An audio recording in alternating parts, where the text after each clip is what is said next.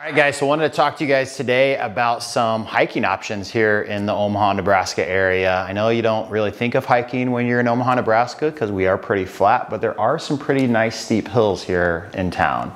So number one is Mahoney State Park. You guys know where that is off of I-80. If you're coming from Omaha to Lincoln or Lincoln to Omaha, it's great, easy access.